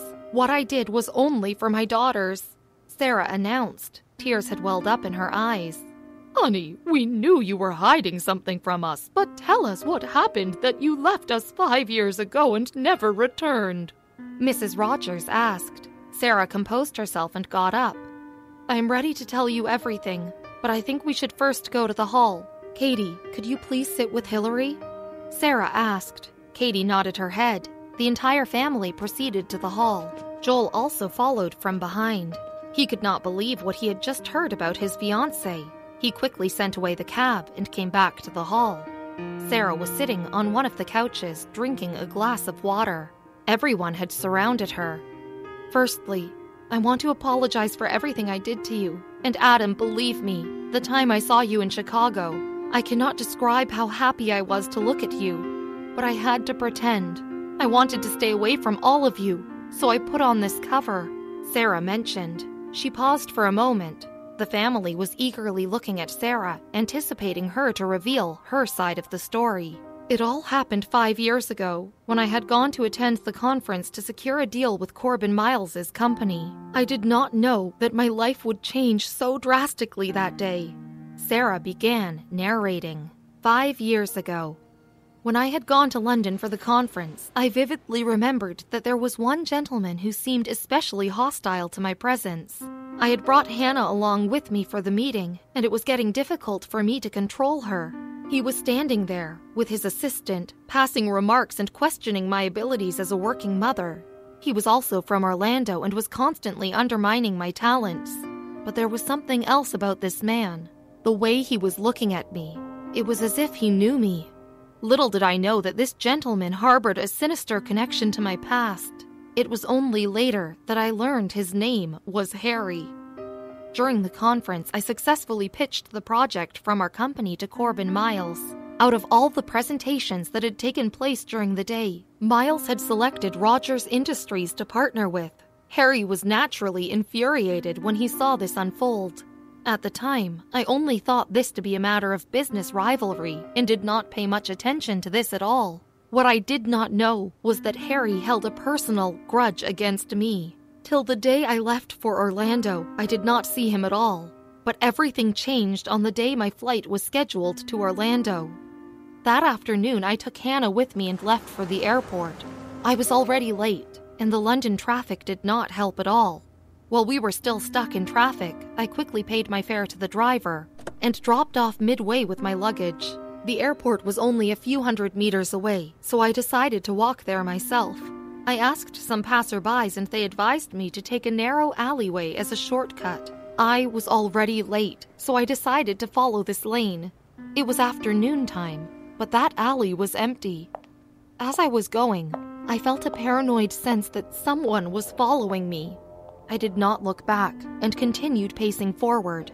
Suddenly, I felt some footsteps running behind me. Before I could even look back, a person in a mask had choked my face with a handkerchief. His glove probably had chloroform on it because I fainted there and then. Just before my sight faded, I noticed that a lady was standing there and taking Hannah from my arms. Since my vision was blurry, I could not make out who that lady was. I don't even remember for how long I passed out. But when I woke up in a dimly lit room, I received the shock of my life. Standing in front of me was a woman whom I instantly recognized. It was Ava. She was the one who had taken Hannah from my arms. "Surprise, sister," she said to me as soon as I opened my eyes. I was horrified to see her. I was sitting in a chair. My hands and legs were tied up. Suddenly, I realized that Hannah was not with me. "Ava, you? How did you escape from prison? And where is my daughter?" I shouted at her. "Whoa, calm down, sis. Don't worry, your daughter is fine," she replied. "Where is she? Please give her back to me." I cried out to her. I knew Ava was a dangerous person and I did not want her anywhere near my daughter. "Oh, so you think I will let you go so easily after you ruined my life?" Ava snarled at me. "And also, let me give you another surprise. Meet my husband, Harry." Suddenly, a man from the shadows emerged. It was the same person who was staring at me suspiciously in the conference room. I could not believe that he was Ava's husband. "This is Harry. He was the one who helped me get out of my incarceration. Ever since I managed to escape from prison, I've been keeping my eye on you, Sarah." I was just waiting for the perfect opportunity to strike, and when we got to know the news that you were traveling alone to London, I thought it was the best chance for me to exact my revenge," Ava mentioned. "But you were there at the conference with your company," I mentioned, looking at Harry. "Oh, it was all just a pretense. I was just keeping tabs on you, so I faked being at the conference," Harry replied with a smirk. I could not believe what I was hearing. The person who had tried to ruin my life so many times in the past was back again to strike havoc into my world. But at that point, I was not concerned about anything other than my daughter's safety. "Ava, your enmity is with me. Please leave my daughter out of this. Where is she? Where is my Hannah?"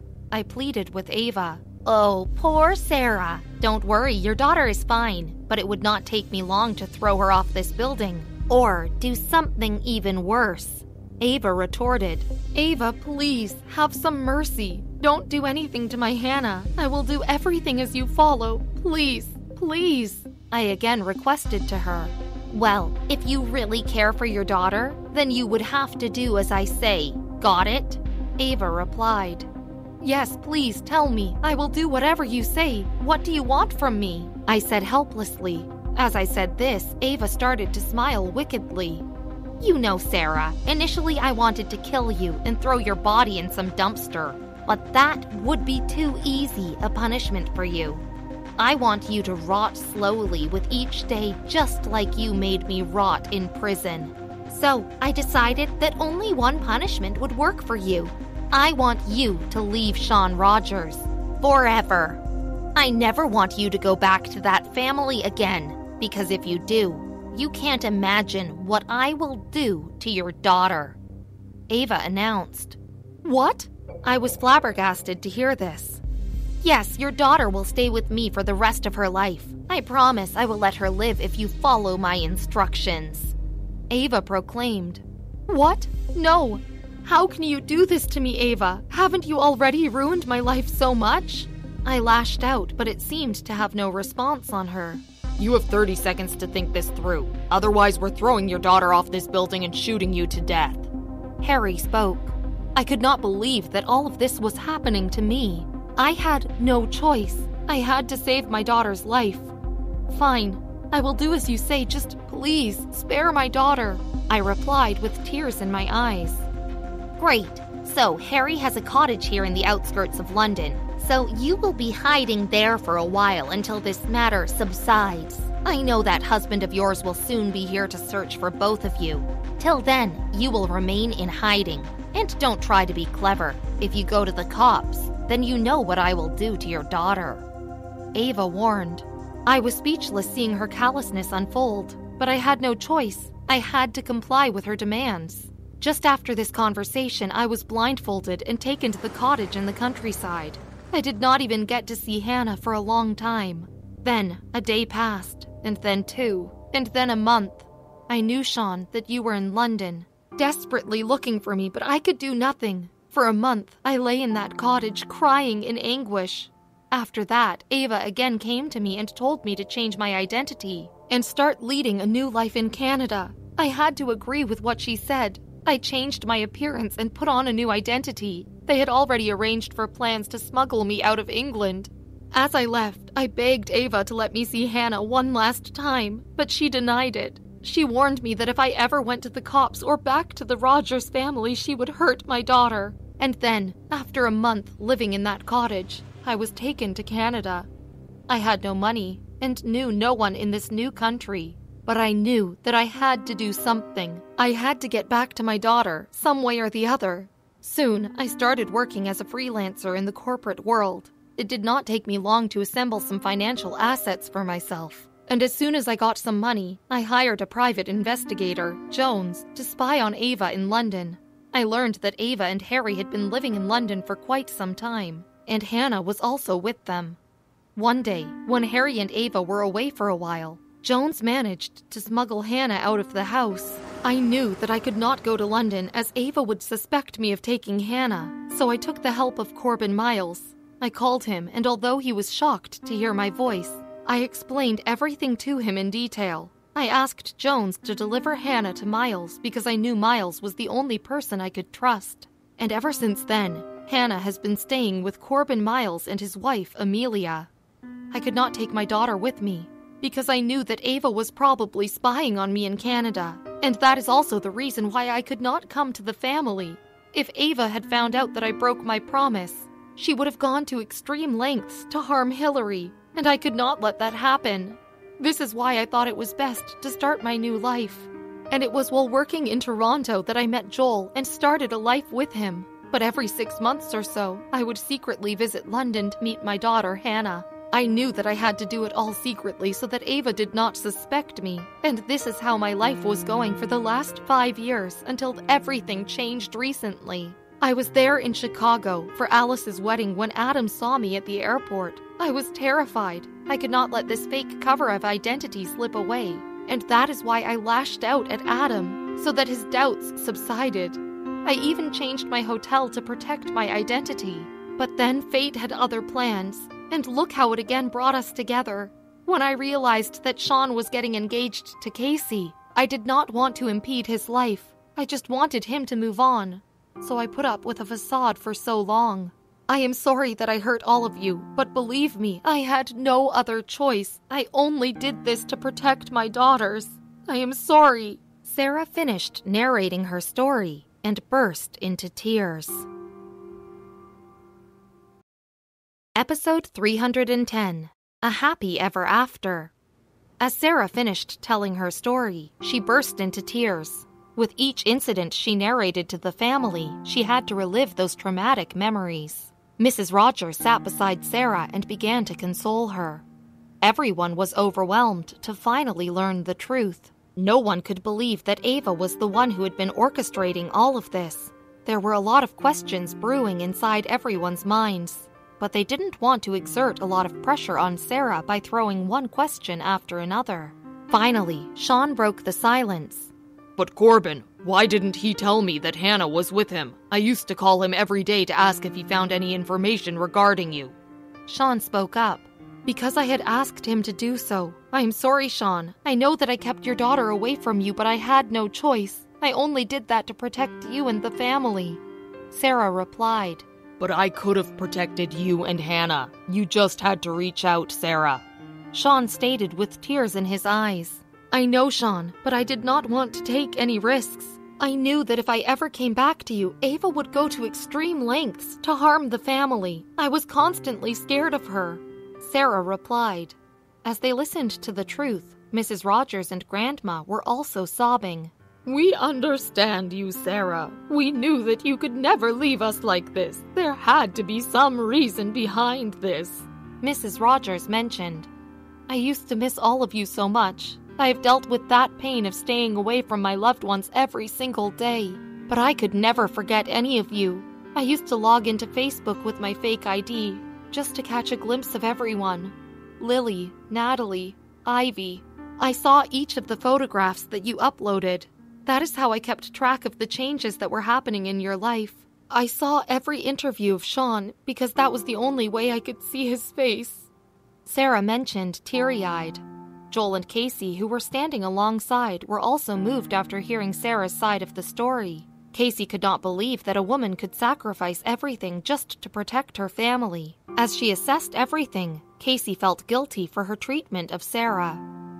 The only person who was there for me all of these years was Joel. I don't know how I could have braved through this miserable life without him.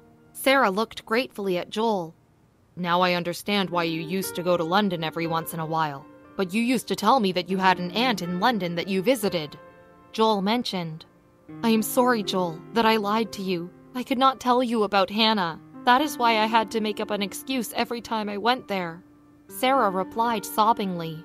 Now, I will make sure that Ava goes to hell. I'm not going to spare her. Sean gritted his teeth in anger. Sean, I understand your anger, but please don't take any reckless action right now. I first need to get my Hannah back. I know that Ava is too cunning, and she will go to extreme lengths to harm Hannah if she gets to know what I'm up to. Sarah explained. Okay, so now we just need to get our Hannah back. After that, I will take care of that Ava. Sean grumbled. Mrs. Rogers looked at Joel and then back at Sarah. Sarah, are you willing to come back to us? She asked. Sarah shot a glance at Joel. However, Joel knew that Sarah would always love Sean, and it would be wrong to deprive her of her true love and family. He looked at Madeline and nodded his head. Sarah embraced Mrs. Rogers. Soon, the entire family came together and hugged her. Joel and Casey, standing outside the circle, could not help but smile at the reunion. The dark days of this family were finally over. 1 week later, after revealing her truth to the family, Sarah was finally relieved. All the pain and the burden that she had been carrying for the last 5 years was finally alleviated. She immediately called Corbin and informed him about the revelation. Corbin was delighted to learn that Sarah could finally live her life happily like before. He immediately booked a flight to Orlando to take Hannah to meet her father. However, Amelia and Corbin were also a bit disheartened to let Hannah go, since they had raised her like their own daughter. Ever since she was a kid, they had given Hannah the same love that they would have given their daughter, but they knew that they had to do the right thing and finally reunite this long-separated family. As Hillary got better, Sean introduced her to Sarah, her mother. At first, it was difficult for Hillary to reconcile Madeline's identity to that of her mother, but since her bond with Madeline had been so strong, she had no problem calling her Sarah, her mama. After all, Hillary was just a 5-year-old girl. Sean and Sarah decided that both of them would happily explain the truth to their daughters once the time came. Sean used all his power and might to find the crooked Ava and her husband, but no matter how hard the police tried, they could not find a trace of Ava. Later, Sean got some information from London about how Ava had managed to escape from England and had taken refuge in some other country. Sean, however, assured himself that he would leave no opportunity to excavate his revenge on Ava. But the biggest surprise of the family came when Corbin and Amelia finally arrived there in Orlando with Hannah. She was a replica of Hillary. When Hillary first saw her twin sister, she wondered if she was looking into a mirror. "Dada, who is this?" Hillary innocently asked. Princess, this is your sister, the second princess. You always wanted a sister, right? Sean explained. When Hillary learned this, she immediately hugged Hannah.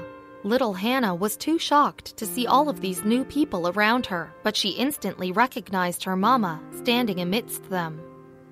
Well, today is a great day, Sean. We should finally have a family photograph of all of us. But first, let's have the 4 of you together, Victor suggested. Sean smiled and agreed. He held Hillary in his arms while Sarah was standing next to him, holding Hannah. Their perfect family was finally complete. Since Sarah and Sean had reunited after many years, they decided to plan a small ceremony to renew their wedding vows. Everyone was present there for the ceremony. Even Joel and Casey showed up at the event. By now, both of them had developed a bond for one another, and Joel even invited Casey to Canada to handle one of the major projects at his company. Casey gladly accepted.